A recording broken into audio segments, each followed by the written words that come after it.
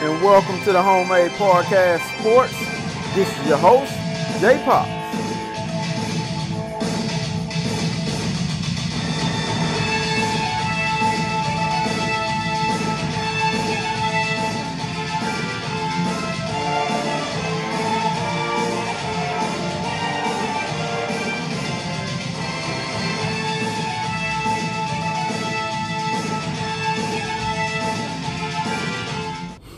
And welcome back to the Homemade Podcast of Sports with your host, J Pops. Guys, today's date is December 3rd, 2020. It is a beautiful Thursday in the great city of Houston, Texas, people. The sun is shining out here. Yesterday, it wasn't looking too good. You know, it was pretty ugly out here. But today, this is a new day and a beautiful day, okay? So, guys, bear with me. I know I hadn't been coming out with a couple of podcasts throughout the week, only because I had to get some things done, people. I had to get, a couple of things put on my car. I had to get a couple of things worked on my car. So I hadn't been having time. I know I didn't come out with the national statistical rankings for the Texas A&M against Auburn game. That's fine. But I want you guys to be on the lookout, and we're going to have to see if we can link up on tomorrow. I will try to do my best to get with a Auburn podcaster that actually reached out to me. Shout out to Auburn, by the way. Shout out to you guys. I keep on telling you guys, Texas A&M and Auburn is turned into a sneaky rivalry. A lot of people don't want to believe that, but we're turned into a sneaky rivalry in the SEC West. Yeah, our rival is LSU, but we're kind of turned into that rivalry with Auburn too. Auburn don't like us. We don't like Auburn. All right, but shout out to Auburn. You know, that guy wanted to link up with me, and we're just going to talk a little bit of football, you know, so hopefully I can link up with him tomorrow, and I can put that video out there tomorrow, okay? To Auburn fans, if you're listening, just hold up. Anywho, like I say, man, my apologies to you guys for not coming out with videos. I know you guys may have been looking for it, and a lot of you guys may have not. But I love you guys to the ones who are looking for these videos to keep coming out. Anywho, we're not going to talk about no statistical rankings today, neither. What I wanted to talk about is something real deep to me and to a lot of Texas A&M fans and to a lot of Texas A&M alumni, to the guys that just went to the school but didn't really, you know, just follow the sports. But they still watch the sport, and particularly the sport of football and baseball, of course, because our baseball team is pretty good as well. Basketball is starting to get there. Volleyball team, you know, with girls and things like that, they're pretty good. The women's basketball team, they're starting to get there. Okay, soccer, that team is pretty good. Although I do not follow all of these guys, I primarily follow football. I still have a mobile device that I keep, people, that I get updates on about everything. Okay, so please remember that. But on today's latest edition of the Homemade Podcast Sports, I wanted to talk to you guys about something that I posted, and something that, like I say, is very dear to me and to a lot of A&M fans. So without further ado, let's go ahead and get on into it. So I posted something on Facebook in one of the Aggie groups that I'm in. Well, I posted that in all of the Aggie groups that I'm in. I got 98% damn good feedback, 98% believance in what I said, maybe about 2% and man, we'll see, you know, things of that nature. No negative comments. That's what I love, is just maybe 2 50-50 comments of, I gotta just see it, you know, to believe it type of deal. So hear me out here. I want you guys to tune in deeply. If you guys hadn't been watching this podcast about the Texas A&M football team, I need you guys, then for the first time listeners, I need you guys to tune in now, okay? Hear me out and listen to me on this. So I wrote, so a lot of fan bases has laughed at Texas A&M football. But mark my words when I tell you this. Texas A&M football is a sleeping giant that is waiting to be awakened. And the reason why I wrote that is because I was watching the Late Kick 247 show with Josh Pate. It comes on YouTube. If you guys haven't subscribed, please subscribe now. And Josh Pate Josh Pate was the one that put it out there. He said that a lot of people may not believe this, but Texas A&M, that Texas A&M Aggie football team, that is a sleeping giant waiting to be wakened. Waiting to be awoken. It's just nobody has been able to come through there to wake them up yet. And he made an interesting point. He was like, man, Clemson, they went on like the 30-year drought, hadn't seen a national title, hadn't won a national title, things of that nature. You know what happened when that beast got awoken? Clemson is now on and rolling. Been in the top 5 for the last, 5 years now, ever since that beast has woke up. Texas A&M, they're the same way. It's just they've been in a going on 100-year drought to not even smelling or sniffing a national title, let alone a college football playoff berth. But that may change this year. That may just change. But we hadn't got there in almost 100 years. Okay? So that's way longer than what Clemson done. All right? So he was saying that guys have to know that something is coming. A wave is coming. That Texas A&M football team just has to be woken up. Same thing can be said for the Longhorns, but the Longhorns just had so much over there in that city of Austin to where it's crazy. All right? Boosters are involved. Other people are involved. Moms and dads are involved. Everybody. At Texas A&M, you got a lot of boosters and a lot of alumni for this program because it's a rich state and a talent-rich state. But there's not a lot of people grabbing their hands and doing this, doing that, doing that. That's why Jimbo Fisher is able to just work. If you guys ever notice, his mind is focused on football, and I have not seen his mind be freed up that way in a very long time. Anywho, I was just telling you guys where I got this sort of statement from and this conclusion from. Because when I say it, it's like people don't listen. But when the professional analysis guys say it, it's like they be listening to me when I be talking. And they'll put it out there, and all of a sudden everybody will agree with it. So I'm here to give you guys my perspective once again as a unprofessional analysis. Okay? This is coming from a fan, but this is also coming from a fan analysis. All right? So I want you guys to listen up. Keep on listening. This team is just a quarterback away. So just stay patient. All right? Just stay patient. Kellen Mond is taking us to newer heights and also laying some groundwork. But when Haynes King, if you guys don't know, that's the quarterback that came in the 2020 recruiting class. All right, freshman, hadn't redshirted. He's been out there a little bit. A lot of you guys know him. And a couple of you guys may not know him. But then again, I believe that 98% of you guys know who I'm talking about already. All right. But when Haynes King steps foot on that field next year, in which he should be the starter hands down, he will be the guy that can say he beat Alabama at home and made a statement. Now, that's a bold statement to say. That's a bold thing to say right there. And I know it is. But I see something in that kid, and it's a lot of fire. It's a lot of energy. Alabama hadn't seen that in a long time from that Texas A&M football program. And it's a lot of Alabama fans know, and Nick Saban knows himself, that although LSU had woke up and risen from the dead last year, Texas A&M is getting there, okay? They're getting there. Anywho, keep listening. His time will come next year in which that offensive playbook will be locked into his head so tight to where when he runs the offense, it will look like he's read the defense in his sleep. Okay? A lot of you guys listen to that. So just think about it. If we're ranked at number 1 or number 2, and this was something else that came from Josh Pate. Think about it. If those guys are ranked, and he said this here. Think about it. If those guys are ranked at number 1 or number 2 next year, do you not know how electric Kyle Field will be?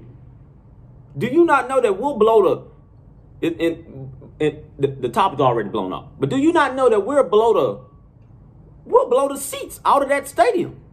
We will absolutely blow these seats out of that stadium, people. So to think that when A&M isn't ranked, we already blow the top off, period. But when they are ranked, and especially in the top 5 like we are now, do you not know what damage we can do to a team when it comes to home field advantage? Do you guys not know that? Think about it. If A&M is either ranked number 1 or number 2, or hell, even number 3, or number 4 for that matter.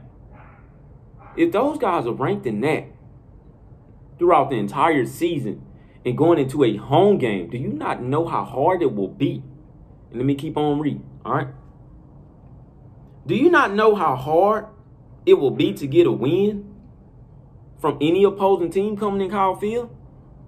You guys, man, look, I'm not going to say I want you guys to dream. I just want you guys to think for a minute. Think. Put this in your mind for a minute. I want you guys to think and hear me out.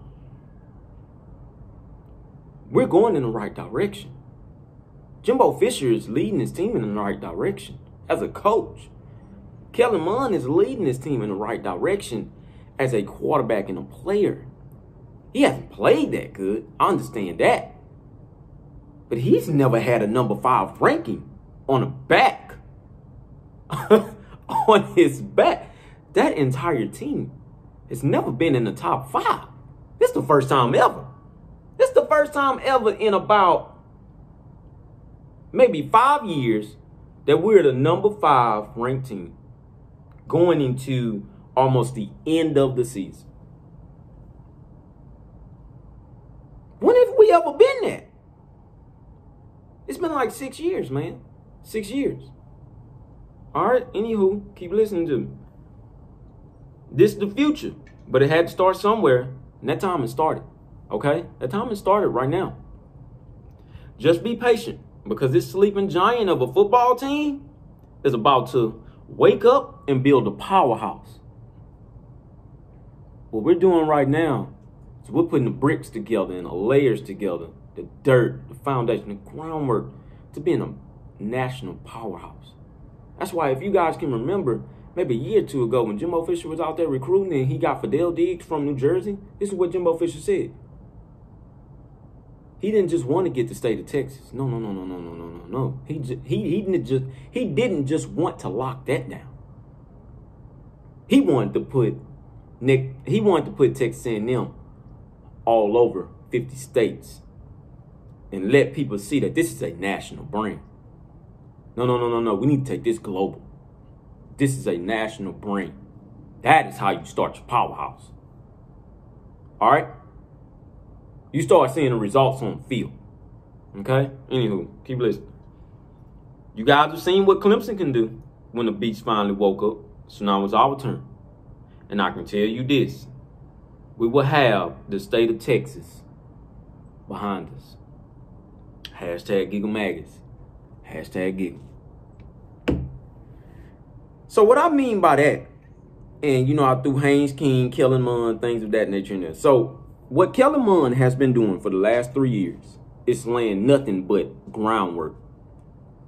We never said that Kellen Mond was going to win a national title. Nobody ever said that. Nobody ever said that. But Kellen Mond may just be the quarterback that leads us into a playoff berth this year.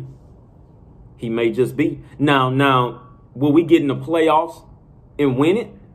Well, we don't know that yet. But we'll damn sure make it competitive. I can tell you that. We would damn sure make it competitive. And I have been strudging off the playoff talk for a long time. But now it's time for me to talk about it. Do I believe that we'll make it to the playoffs? Yeah, if Ohio State can. If we continue to win out and Ohio State, for whatever reason, can't make that number 4 spot, you're damn right we'll be in the college football playoffs. You know what I'm saying? It's a bust about it. But if Florida wins that SEC championship game, you know, if they continue to win out, go to the SEC championship and win, then we're not going to be in the playoff. You know what I'm saying? It's a bust about it. No, we're not. But if Ohio State can't make that number 4 spot, you can best believe Texas A&M football will be in the college football playoffs. So with that being said, Do you not know what that means? Because this is a new era. This is a new day and time and a new era. We will be the first Texas team. Understand this. We will be the first ever Texas team to reach the college football playoffs. Period. I told you our time is coming. Everybody wants the Texas Longhorns to be there, and everybody wants the Texas Longhorns to be good already. Everybody has rushed the process, but then again, everybody has gave time to the Texas Longhorn program. As of right now, like I say, the only thing that's in the way of the Texas Longhorns, and yes, this is a Texas A&M football podcast. UT is our rival. But the only thing that's stopping the Longhorns from getting to be from getting to where they really want to be is the boosters. It's the boosters. That is it. It's the boosters, but also, no, I'm not going to say that. It's not only the boosters. It's player development. For whatever reason, Tom Herman can't develop his players over there. For whatever reason, I don't know what's getting in the way of that development neither, but Tom Herman, for whatever reason, can't develop that number 3 class, number 4 class, number 5, number 6 class over there. Because he's recruited his ass off. He just can't develop them. I don't know why, but he can't develop them. And the guy from Iowa State, the running back, after that win against Texas, he made a very interesting point. He said that it's a 5-star culture against 5-star players. Never heard of that in my life, but that quote just may be true. There's a lot of those guys that are 4 and 5 stars that just came over there and just ultimately felt like, hey, well, man, we're the better team, we're the better guys, and hell, I know we're going to win. And they go out there and lose. They go out there and lose. But that's because of lack of player development, in my honest opinion, and is in a lot of others' opinions. All right? So, anywho, so this the reason why I say this, man. And a lot of people may not want to talk about it in the great state of Texas, but the state of Texas alone, and we're just talking about college football-wise and stuff like that, all right? The state of Texas is on their way to giving Texas A&M that baton and ultimately saying, hey, I know we done this and that and that and this. It's been a long time, but we're handing this off to you. Go and get it done. Bring a national title, or at least a playoff berth or a couple of playoff berths back home to the great state of Texas where it belongs. Now, the national title is the goal, but you have to start in the playoffs. You have to consistently see that. You know, Oklahoma is another one. They're consistently seeing the playoffs, but they just hadn't seen the national title game yet. As of right now, I'll say probably about next year or the year after next, you can maybe count Oklahoma in as maybe going to that national title game if their defense can get it together. That is an offensive juggernaut over there at Oklahoma. All right, but we aren't talking about Oklahoma. But they're close. They're on the cusp of breaking that barrier, you know. But that Texas baton is ultimately being passed to Texas A&M football because they know that we're more closer than any Texas football team, period. We're outdoing the Texas Longhorns by a mile, all right? We're outdoing them by a mile. Texas Longhorns know that. That's why you're now seeing a lot of opt-outs in that program as of now. After that Iowa State loss, you're now starting to see the opt-outs, and you're now starting to see the decommitments. Also, I'm hearing not from a source, but you know, I'm reading from my 247 stuff and things of that nature, and also on Twitter, that Tom Herman time at Texas University is now ultimately about to come to an end. I think they're about to agree to mutually part ways. I don't believe they'll fire him, but they're about to mutually agree to part ways. Like I say, the baton is now on this Texas A&M football team. This Texas A&M football team has gotten way further than anybody would have ever thought. But then again, it's a lot of professional analysis, and it's a lot of people that just follow the game of football, period, especially college football, that has always known that Texas A&M was a sleeping giant. And it was a comment that a guy had made in the Aggie Sports Group and said, well, you know, man, I've been looking at this for years and years, man, and we've woke up but then we'll roll over and go right back to sleep. Yeah, that's true. I get that. But this is different. This is different. As of right now, and I just want to go through some head coaching stuff here. Jimbo Fisher is our head coach, of course. SEC. This is what he's done in the conference alone. So he's in his third year. A lot of people may not want to think he's in his third year because it feels like he's been there a lot longer than that. But Jimbo Fisher record as of right now is 23-10. That's darn good in the SEC West, within the SEC alone. And at the same time, you're trying to build something that was never built. Okay? You're trying to build a SEC team and an SEC roster. Jimbo Fisher right now is 23-10. 6-1 for his 2020 record right now. 6-1. This is a 6-1 football team. We have Auburn. My mind will beat Auburn. That is no doubt about that, and I don't feel any other way about that. Okay? 23-10. His overall record is 106 wins, 33 losses. I'm going to say that once again. His overall record is 106 wins, 33 losses. So the man loves winning. He doesn't like losing. He doesn't like losing at all. So what he's implementing is his mind pattern into the football team, to where those guys have ultimately put it in their minds also that they don't like to lose. They love winning. They don't like to lose. Losing isn't an option. They don't like to lose. I'm not gonna lose. Now we may not be winning by style points, ball mean, that's fine, but we're winning. We're winning. And that's all I'm gonna say about that. We're winning. And that's that. Overall bowl record, 7-2. I just told he didn't like losing. He does not like losing. 7-2 in the bowl records.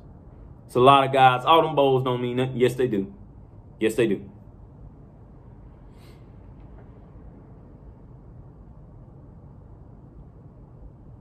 Championships.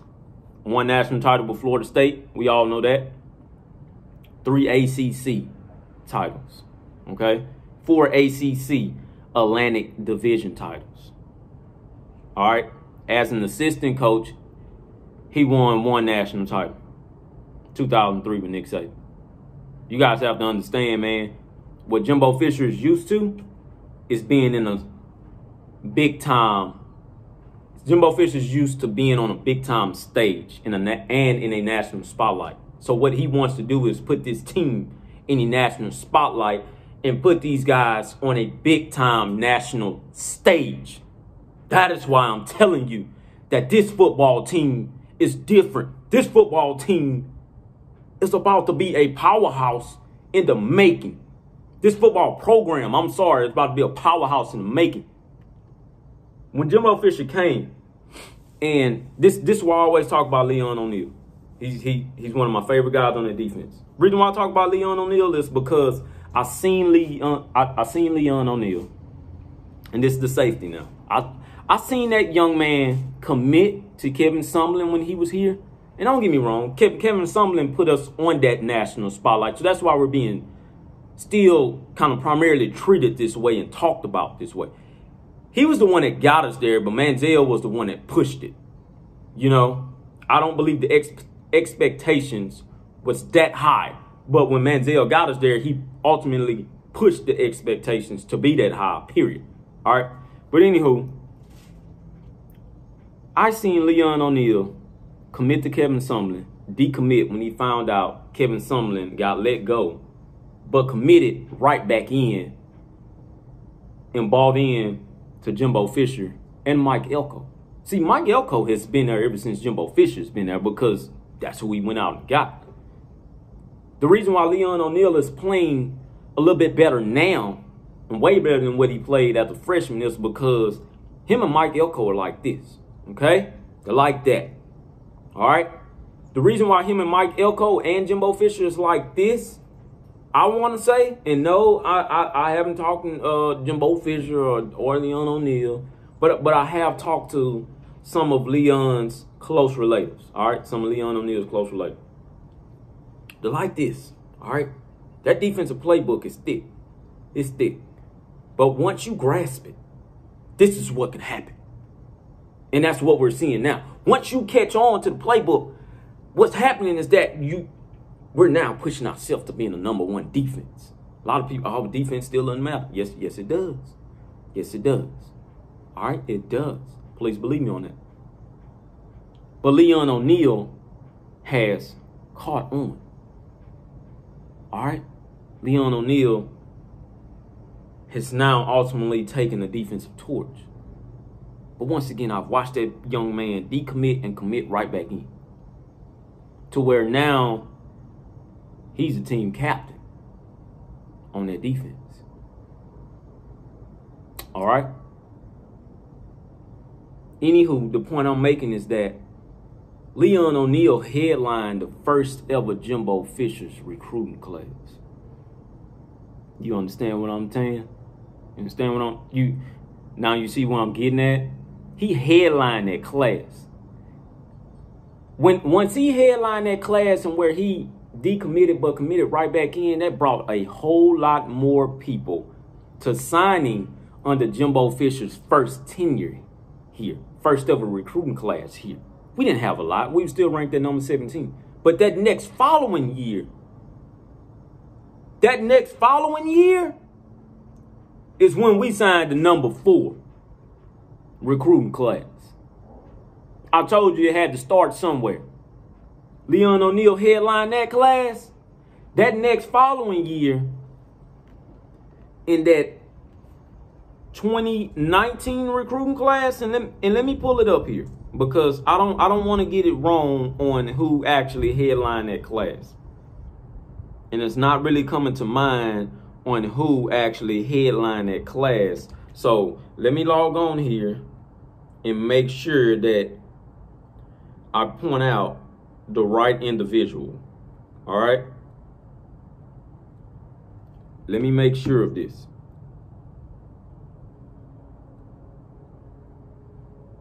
So, who headlined that particular class?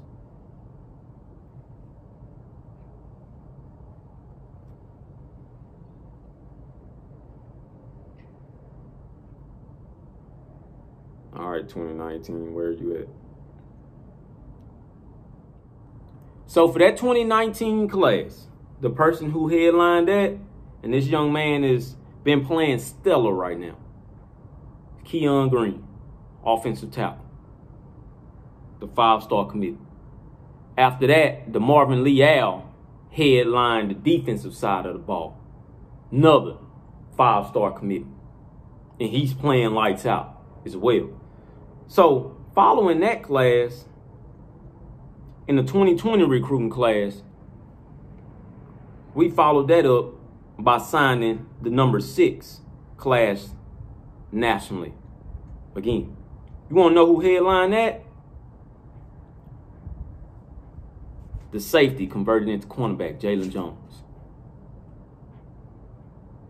Which, in my mind, is forming to be one of the best freshman corners in all of college football right now. You want to know who's behind him? That came right on in behind him on the offensive side of the ball, that headlined the offensive side, was Demond Demas, in which we're all waiting on. I believe that we'll see him in the Auburn game. I believe so. We're all waiting on him.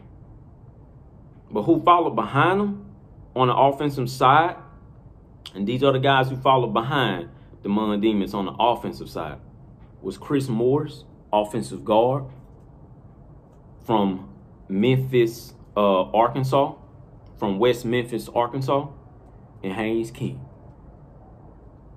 who was once a 5-star quarterback. He was once a 5-star dual threat. He was once a 5-star from Longview, Texas. Once again, I just told you, great state of Texas is now starting to pass the baton to Texas A&M and saying, no. You guys take it. Take it and run with it. We feel like you guys are the better option in years to come. I can tell you right now. Also, who followed right behind Haynes King, and this is a guy that we've seen on the field so far, Devin the Chain. I told you guys, man, I follow recruiting. So now, with that being said, for our 2021 class, and it starts with recruiting, but it also starts with development. The guy that will ultimately headline the 2021 class, and I'm going to tell you guys this right now. And they have just made him into a 5-star. And for a long time, he was leaning Alabama. But he's starting to see something at Texas A&M. I told you, he's starting to see something at Texas A&M. And this is another guy. This is another guy from the great state of Texas. He's from DeSoto, Texas. 2021. It's Shamar Turner. Strong defensive end. Shamar Turner. He's now been converted into a 5-star strong defensive end. This team is a sleeping giant, people. They're a sleeping giant. It had to start somewhere. It started with Kellen Mond, quarterback and wise. But like I told you, nobody is expecting Kellen Mond to go and get a national title. If he does get the national title, well, goddamn it, he just shocked a lot of us. And by all means, if that guy does go and get it, whoo, kudos to you, Kellen. All right. But the difference between this program and when Jimbo Fisher was at Florida State was that Jimbo Fisher was on a run at Florida State. He won a national title and was on his way back to playing the national title. But he had the opportunity of being one of the first ever head coaches in the inaugural college football playoffs. Okay? He knows how that feels. He loves being on a national stage. That's why he was sought out so much. I didn't understand it 3 years ago. But as time went on, and I had watched Florida State. You know, don't get me wrong. I had watched Florida State. But Jimbo Fisher is a damn good head coach, man. That guy is damn good. It's hard as hell to be a starter on his offense as a freshman. But he's damn good. When he gets that shit up and rolling, it's one of the more unstoppable type of offenses, and it's one of the more unstoppable type of teams overall when that train is rolling.